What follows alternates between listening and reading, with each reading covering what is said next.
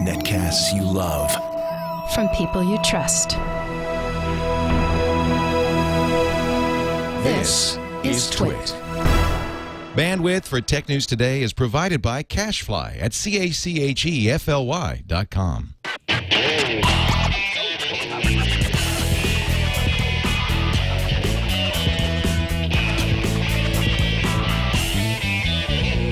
This is Tech News Today for Thursday, February 24th, 2011. Tech News Today is brought to you by MailRoute.info. MailRoute is a secure hosted service that provides enterprise-grade virus and spam filtering to companies of any size. Try it right now, absolutely free at MailRoute.info.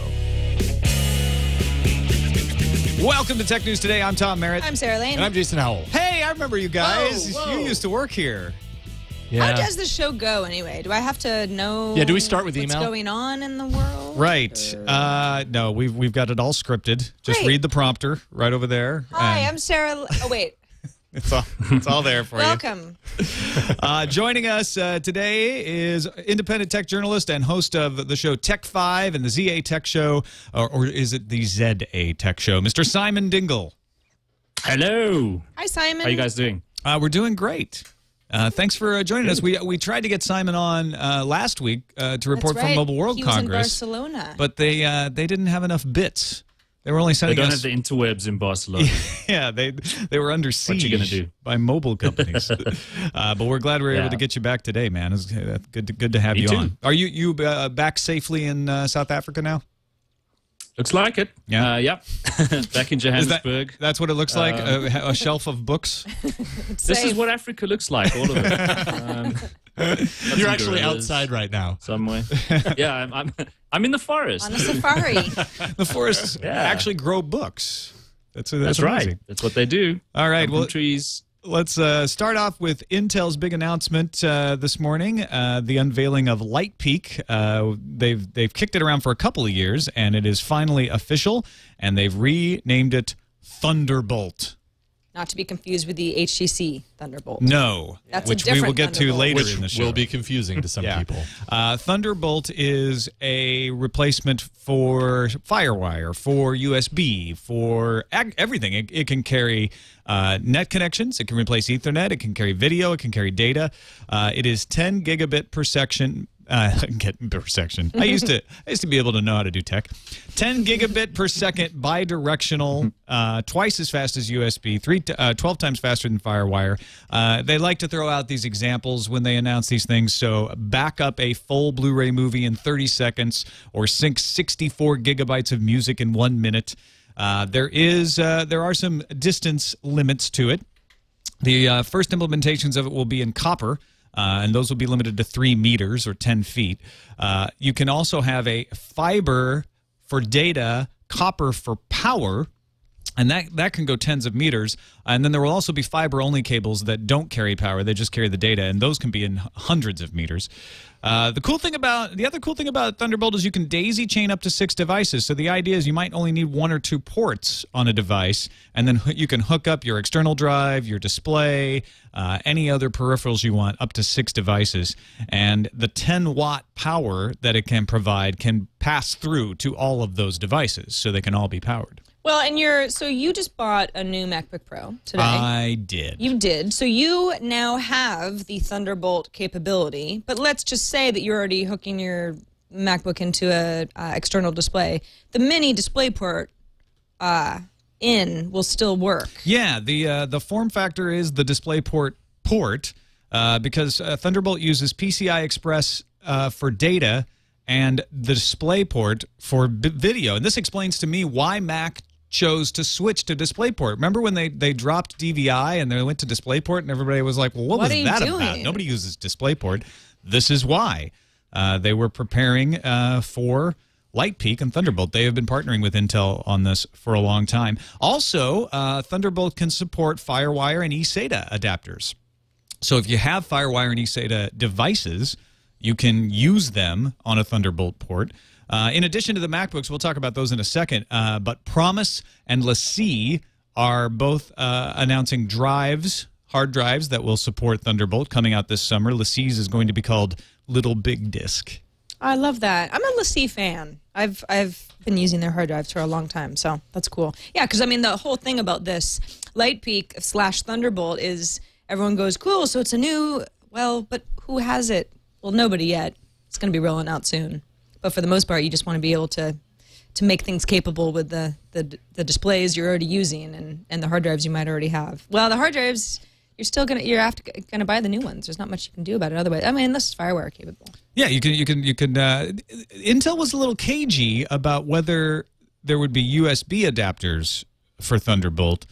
They did say they all promised to continue to support USB 3.0, even though they are also championing Thunderbolt. Simon, what's your take on all of this? Do you think that Thunderbolt will become the new USB and displace all of this stuff?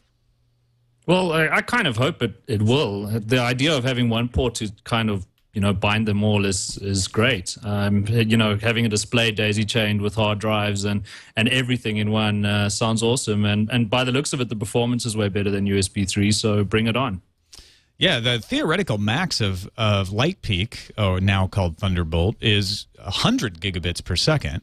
I think it can go even higher. This implementation is only 10 gigabits per second, but part of that's just because it's copper. And then eventually we'll be able to get all fiber, or at least fiber with copper power. Well, so why is Intel so committed to USB 3? Well, they're not that. They're not committed to USB 3. Because it's that they kind of don't want to appear to be abandoning USB, so they've had to say, like, we're still committed. Don't worry. We're not going to totally kick you under the bus. All the promises we may have made, a variety of folks. Still coming out, just not as cool as Thunderbolt. Yeah, and they're dragging their heels on it. There should be USB 3 chipsets from Intel already, but this is why they've been dragging their heels, because they want there to be a head-to-head competition between Thunderbolt and USB 3. That's my guess. Interesting. Apple also introduced new MacBook Pros today. Of course, the big feature, as we mentioned, is that they come with a Thunderbolt port. Essentially, they just took the display port and turned it into a Thunderbolt port, so they didn't add another port to the side of it. Their icon looks just like a little camera flash, doesn't it? Yeah, it does. It looks like it's just a powered display port. That's a port for your external flash for your eyesight, now known as FaceTime HD camera, right? Right. No, it's not. But there is a new camera in the MacBook Pros, FaceTime camera that supports 720p. They've added quad-core processors to most of the models. There's new 13, 15, and 17-inch models. They also have added 750 gigabyte hard drive options.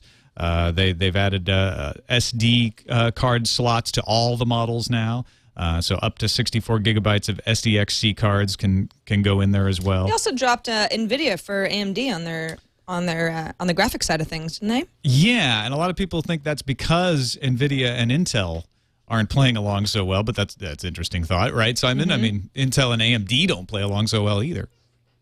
No, they don't. Yeah, I mean, I'm just glad that we've got new MacBooks out finally. I've been waiting to upgrade for the last 4 months. I mean, and now they're finally here. So we can't order yet in South Africa, but I'll be following your footsteps, Tom. Yeah, I need a new MacBook. Excellent.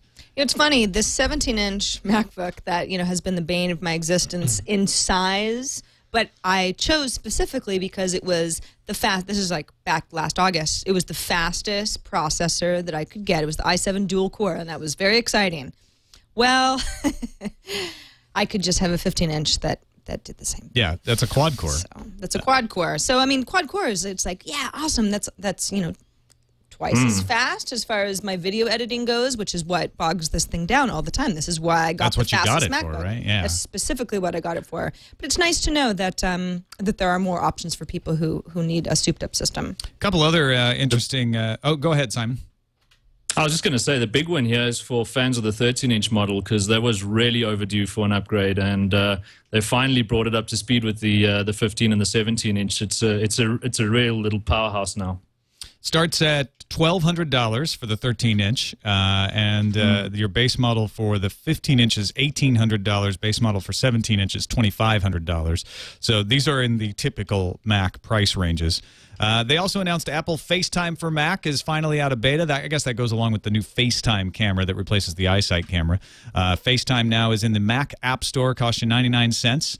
And also, Mac rumors noting that Apple is discontinuing Mobile Me retail boxes and apparently even removed Mobile Me from its online store.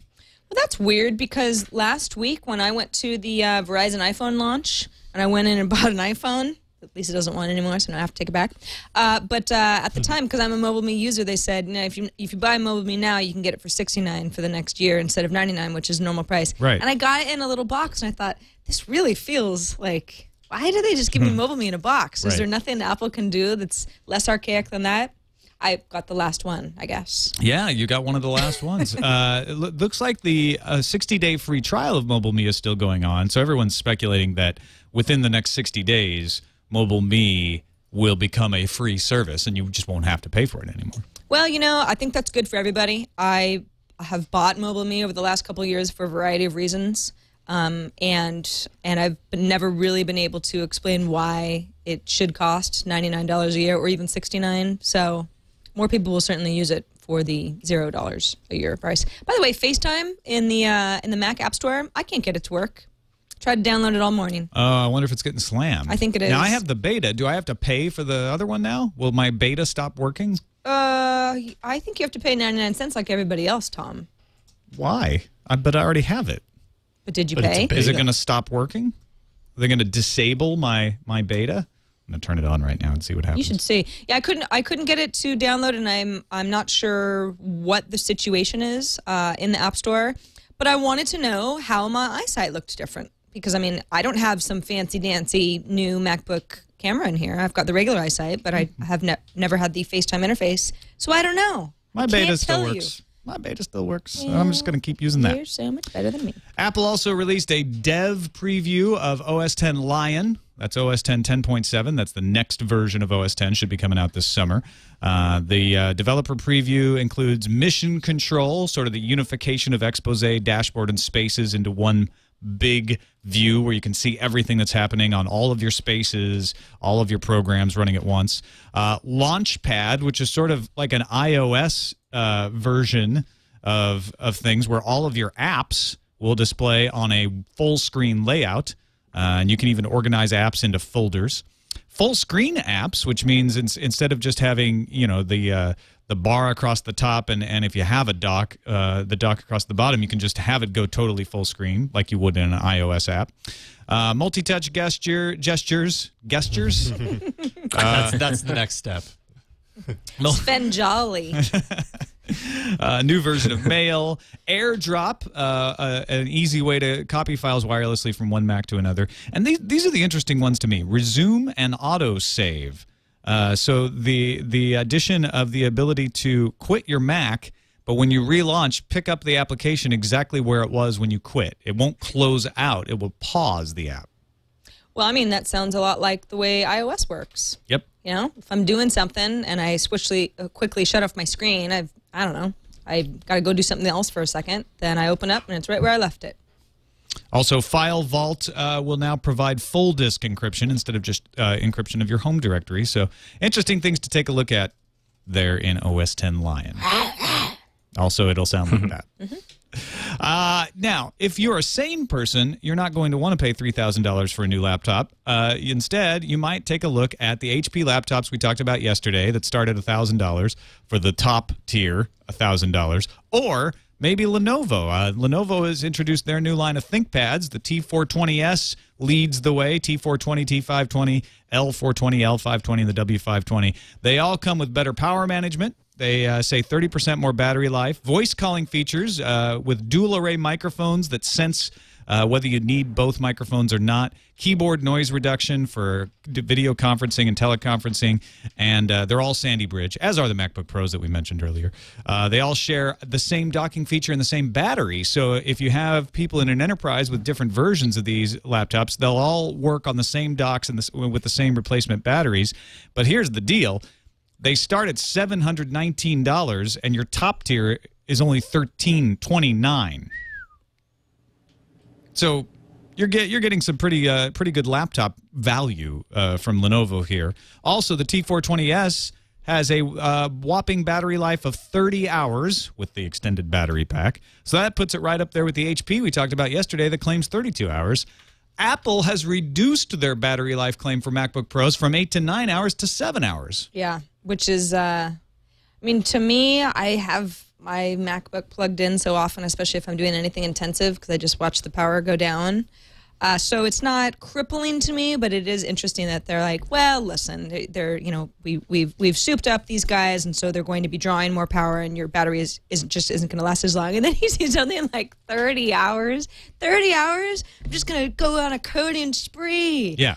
I mean, like, Now, it's really Simon, long. you were just saying that you were going to follow my idiocy and order a new MacBook Pro. When you see these HPs and these Lenovo's at these prices that are Sandy Bridge, good laptops, you still thinking MacBook Pro?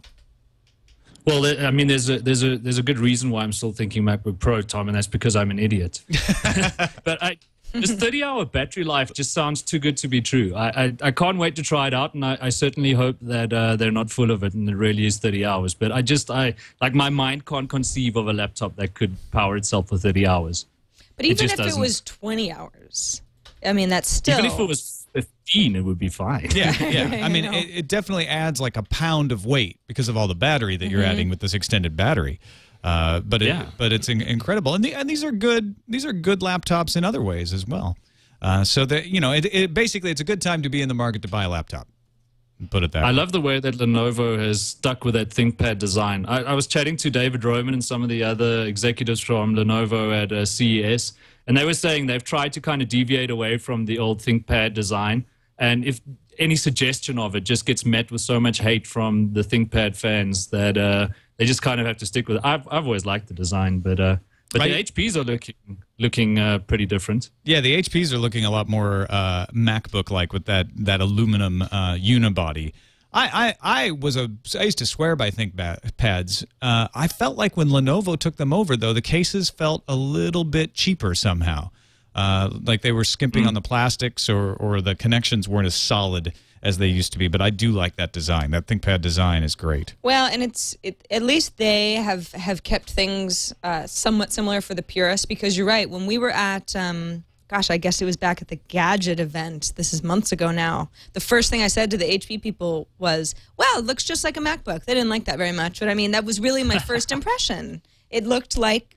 How can they not like that? That's what they're going for. Yeah, exactly. Well, yes, but they want to spin it as if, well, it might look like a MacBook, but here's why it's so much better. Yeah, right. And, they have some points. The new touchpad also looks a bit like an iPad.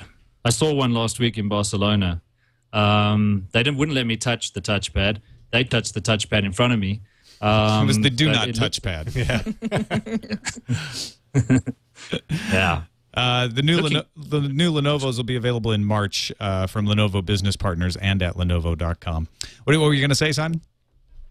I was just, singing the praises of WebOS. But despite not being able to touch the touchpad, they did manage to wow me with the interoperability between that and the Pre 3 and some of the other stuff that HP's got coming on.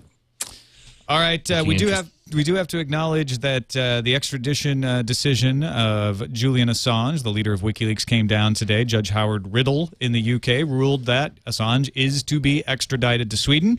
Assange was awarded bail this afternoon after his lawyers secured funds reported to be £200,000, and Assange has 7 days to respond to the decision if he wishes to appeal. And he's already said pretty much, said I will absolutely appeal. Called it a rubber stamping process, so that's not over yet.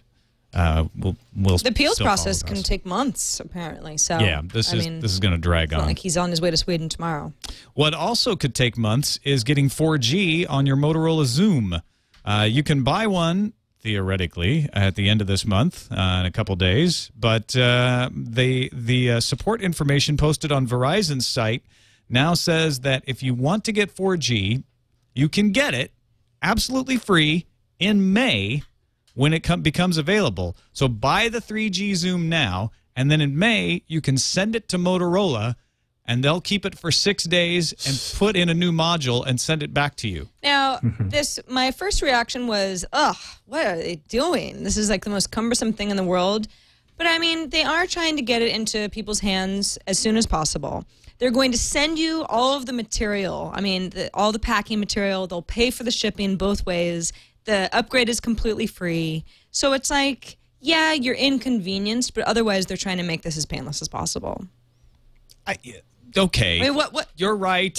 It is one of those things where it's like they set you up to expect something, and then and you start to complain like, I have to send it back and I lose it for a week, but they also didn't have to do this. That's true. And you don't have to send it back. You can just keep it for 3G. That's also true. So you're right. I know. It's like what else can they do? Well, they're giving you the best possible I would say just option. wait until May and buy one that's 4G off the shelf without having to lose it for a week. Motorola can't do that with the whole iPad 2 announcement next week. It's like they had to push something out now. What do you think, Simon? Should people get the 3G Zoom because they're excited about it and then send it back, or just wait? I think they should wait. Wait and see. I mean, there are just so many new devices coming out as well. If you're really excited about LTE and 4G, then it doesn't look like there's much outside of the Zoom at this moment in time until we see the LTE playbook, for example, and some of the other devices. But I mean, back to Barcelona last week, I played around with Samsung's new Tab 10.1, the LG Optimus. What are they calling it? Optimus Pad. And it's just this plethora of tablets that are descending on the market. I'm gonna wait and play with all of them before I settle on one. I think that actually is the best advice. Don't get any tablet yet. Wait until March 2nd to hear what Apple has to say. Wait until you see some more of these tablets hit the market, like the touchpad, like the Galaxy Tab 2, like the Optimus Pad. And then by the end of this summer, if you can hold off that long, you're going to have a wealth of choices. Mm-hmm. But again, Motorola doesn't want anybody to do that. No, of course. They say, well, there's an iPad and then there's the Zoom. Don't wait for the iPad. Zoom's here now. Yeah. And it'll have 4G after you send it back to us. And it's so great. Cameras. All right. Last discussion story for us today. This just broke right before we came in here. A site called Yooodle is a competitor to Craigslist, and they are trying to portray Craigslist as a hive of scum and villainy. Oh, people have been doing this with Craigslist for a long time. Those are my words, scum and villainy. Yooodle put out a report in conjunction with a classifieds research firm called the AIM Group that notes that 330 crimes, including 43 violent ones, were tied to interactions on Craigslist over the last year. Yooodle called its rival a, quote, cesspool of crime. If Yooodle thinks that this makes Craigslist a cesspool of crime, what do they call Facebook? Ooh, that's a good question. How many crimes could be tied to Facebook over the past year? There have been quite a few. I could think of a few. Maybe not 43 off the top of my head, but Craigslist CEO Jim Buckmaster did not mince words. He called Yooodle's report false and defamatory and said no one's ever heard of Yooodle. He also pointed out that 300 crimes would be a tiny fraction of the billions of interactions on Craigslist. I love how they by the way, I have not heard of Yooodle before today, so he's right, at least as far as I'm concerned, that many people probably haven't. But that's still like a really mean thing to say. Hey, that's not true. No one's heard of you. Who are Yooodle? Yooodle. And we have our show title. Everybody always comes after Craigslist because they're huge and because they're successful. Right. And so you can easily find negative things happening there. But do you think that they are a problem? Do you think Craigslist needs to crack down? I mean, well, all of these attorney generals and now Yooodle, all this stuff starts to make you think, well, maybe Craigslist is better avoided, and I'll go with a more family-friendly service. I mean, Craigslist has, from day one, been pretty vocal about how they are merely a means of communication, and they're heavy on letting folks express themselves in a variety of ways that will not appeal to other folks who are also using the service, and that's why they have a lot of different categories. That said, I mean, I don't know how different this is than saying an ISP is responsible for illegal downloading. You know, the ISP is going to say, listen, we're not doing that. People are using our service in a way that we just can't control. You know, Craigslist has the same argument to make. I don't know how much they should step in or can. Simon, is Craigslist popular in South Africa? Not really. I mean, we've got similar services, not on the scale of Craigslist, and certainly not as controversial yet, maybe. But Craigslist isn't something that features in our market too prominently. I mean, we all know about it, but it's pretty much a U.S. thing, right? Yeah, I think it's starting to get used a little more worldwide, but it is majority U.S. right now. Where do people in South Africa go to coordinate crimes online? They're still using IRC for that. I don't know. I mean, they are classifieds in South Africa, and they have adult sections. And suppose some that come to mind are a local service called Yooodle, but certainly nothing on the scale or, like I said, the controversy of Craigslist. Yeah, I almost feel bad reporting this because I think it is obviously a ploy to get publicity, but more, as paid content points out, more and more companies are starting to position themselves as the safe, family-friendly alternative to Craigslist. But you're not going to find that perfect used couch on Yooodle now, are you? Yeah. Or maybe you are. I don't know. Craigslist had Again, more than never heard of it. 53 million monthly unique visitors in U.S., up 12% from last year, so it doesn't seem to be hurting them yet. Let's move on to the news fuse. I love that one. The Federal Court of Australia has dismissed a case from the movie industry, which argued that ISPs must take action against file swappers based on allegations of infringement from copyright holders. The court made clear in future cases it is possible an ISP could be found to have authorized infringement based on the specific facts of a case, but in this case, not the truth. Microsoft is doing their best to explain what has been going on with their Windows Phone 7 update. Plagued with problems, the company reports that about 10% of users attempting the upgrade encountered a problem, but of those 10%, nearly half failed because they lacked a proper internet connection or enough disk space, because that's what Microsoft does. It stands up for its users. It's your fault. Yeah. Except for those few Samsung We need more users. space. Would you And like a hard drive? Turned off Samsung updates. More rumblings of Sprint abandoning WiMAX. Bloomberg now citing 3 people familiar with the talks. That 4G LTE wholesaler LightSquared is in active negotiations with Sprint to use its network infrastructure. Sprint currently partners with Clearwire to provide 4G service on WiMAX in the U.S. Clearwire could also switch to LTE if it so chose, so this could get complicated. Microsoft might win the Do Not Track Battle of the Browsers. The W3C, that you may know as the standards body responsible for HTML5, accepted and published Microsoft's member submission for standardized privacy features on Thursday. The W3C said Microsoft's submission was both timely and well-aligned with the consortium's objectives and priorities. An official announcement on the standard should come early March. Look at that. Yeah. Go Microsoft. Here's one more reason why streaming subscription music services like Spotify are having a hard time striking deals in the U.S. According to RIAA-tracked revenue stats shared with Digital Music News, revenue declines occurred in 2008 and 2009 after they peaked modestly in 2007. Rhapsody's bucking that trend. They had a modest subscriber gain last year, but the trend is really largely in the other direction. Google Cloud Connect for Microsoft Office goes live today for all Windows users running Microsoft Office 2003, 2007, 2010. What about Mac? Well, no love for Mac users yet. Bet you're glad you bought that laptop now, huh, Merritt? Boot camp. Oh. Google Cloud Connect is a plugin that gives Office users in multiple locations the ability to edit and collaborate on Office documents at the same time. So good for Windows folks. Mac folks, in the lurch for now. The police raided the home of Graf Chocolo, that's his online handle anyway, who has contributed to much regarding PS3 homebrew and jailbreaking.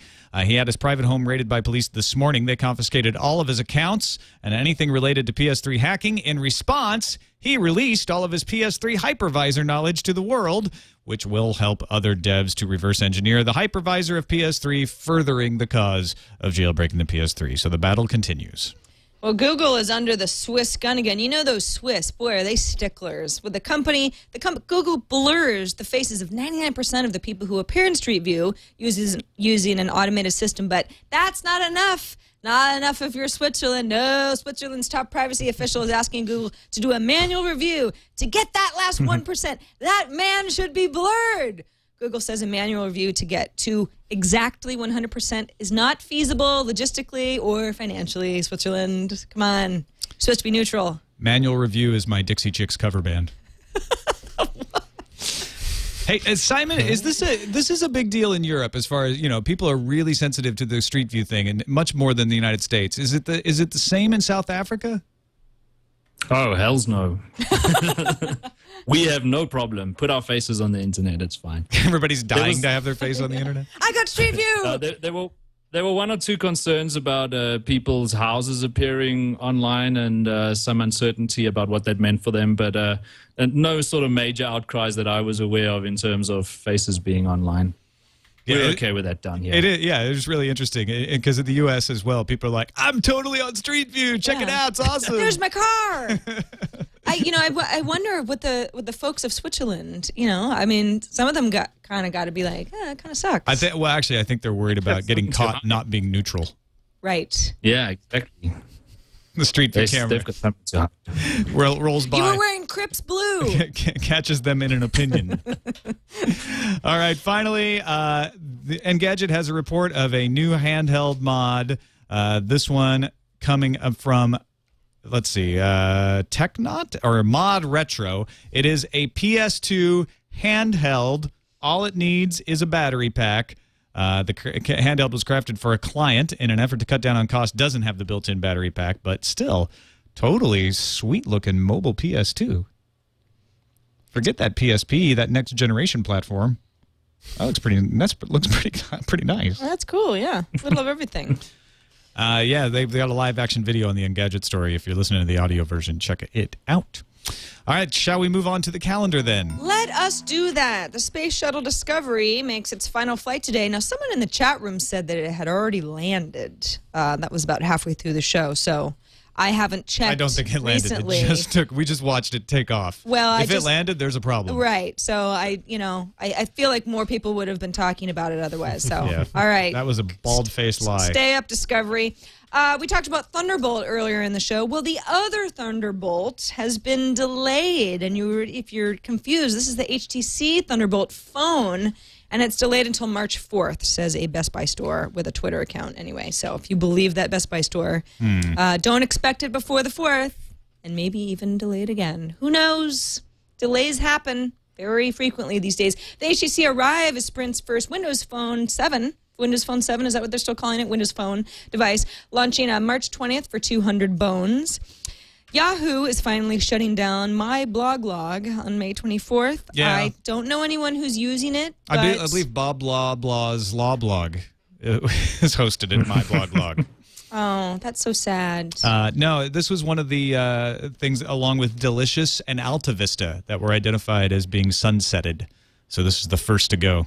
Yeah, My Blog Log and Delicious.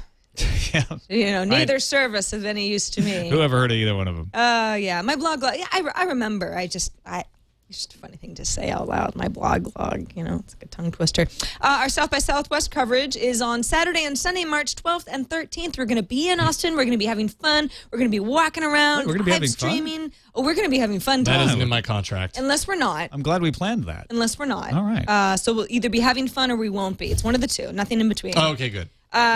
We have a bunch of live coverage, plus we'll be recording an episode of iPad Today on the 12th. That's Saturday. So if you see Leo and I, say hi. Get in the shot. Tell us what your favorite app is, all that good stuff. Take the mic out of their hands. Run away with our tech equipment. We'll love it. On the 13th is a big day. We're doing a live episode of TNT, episode of TWiT. Leo's, by the way, doing his radio show both days. And then we have a meetup on the 13th as well. That's Sunday after the episode of TWiT. This is all happening at a place called Momo's that's on 6th and Rio Grande. And it's going to be fun. So if you're in Austin, please come join us. And if you're not, we'll be live streaming everything so you can still be part of the fun. Also, there is still a drop cam up of the new TWiT studios, dropcam.com/demo. We were over there today. In fact, right now during the show, Leo and folks are over there with a little planning session. It's pointed at what will be the replicated cottage set, which will also serve as Leo's office. And right in front of that area will be the news set where Tech News Today will be.